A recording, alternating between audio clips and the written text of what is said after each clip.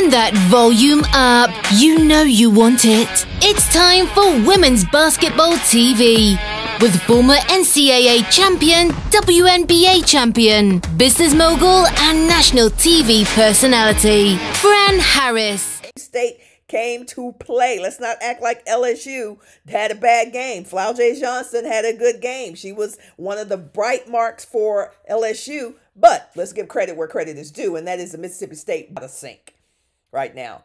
They don't have a point guard that's really the nucleus to everything that happens on the floor. Hailey Van Lith should have stayed at Louisville. She's having an okay season, but the transition to point guard, I don't know what she thought it was going to be, but it has not turned out extremely well for Hailey Van Lith.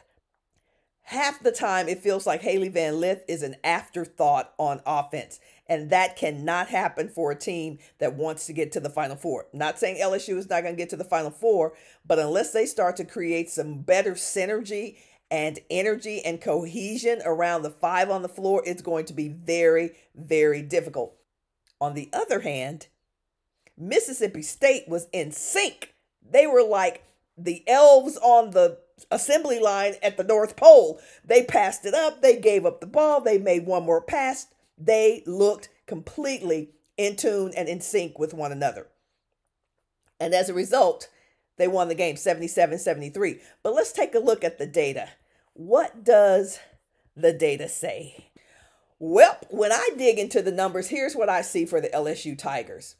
I see a lot of heavy minutes. That's not that unusual for teams at this point in the season.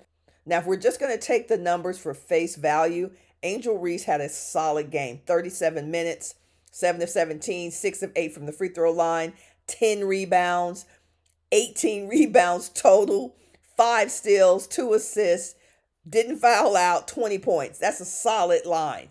Can't complain a whole lot about that. Anissa Morrow, 6 of 18, 1 of 3 from three-point land, 6 rebounds, 14 rebounds, 6 rebounds, 14 points. Solid night for her. Michaela Williams, 5 of 8, 11 points, 35 minutes. Solid night for her. Flau'jae, 37 minutes, 8 of 11. I thought she had the best night of everybody from an energy standpoint. 18 points, 4 rebounds. Van Lith, 1 of 6, not great. 0 of 4 from three-point land, 2 of 2 from the free throw line, and 4 points. Not a great line for HVL. And then let's look at the bench. Not a whole lot from that bench.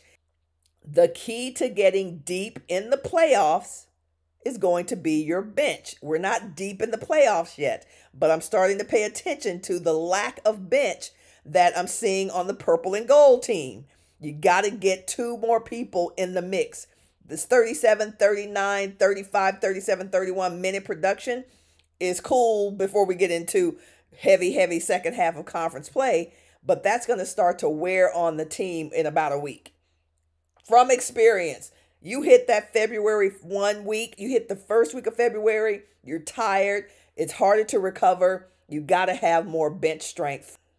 LSU will have to figure out what their bench formula is going to be, because 37, 39, 35, 37, 31 is a lot of load for players heading into the second half of conference. And then you got to do the SEC conference tournament, and then you got to do playoffs. That's a lot of load. The lack of bench is starting to be a telltale sign for what might happen to LSU heading into playoffs. All right, let's turn our attention to Mississippi State. Similar numbers in terms of minutes played, but if you look all the way down, Rogers, Miracle Shepherd, 28, 25 minutes.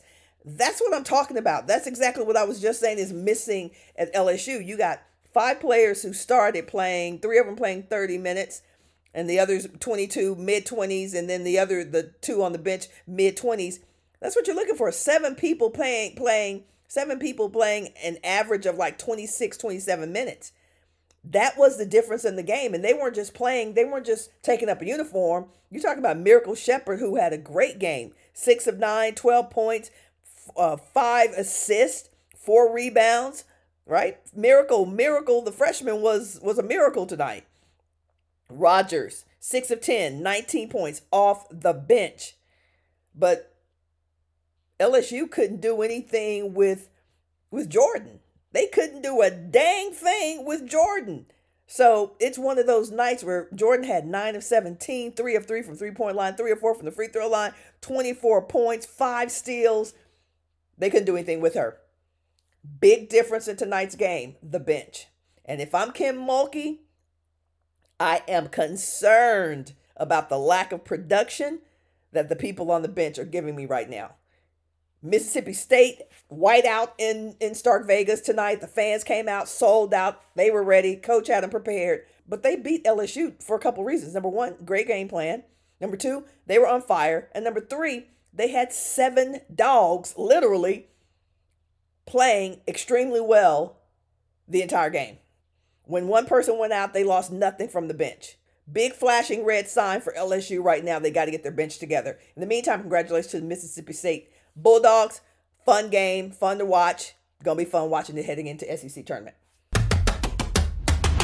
Thanks for tuning in to Women's Basketball TV with Fran Harris, the most provocative and entertaining women's basketball show on earth. Be sure to click that like, share and notification button so you don't miss a moment. We'll see you tomorrow.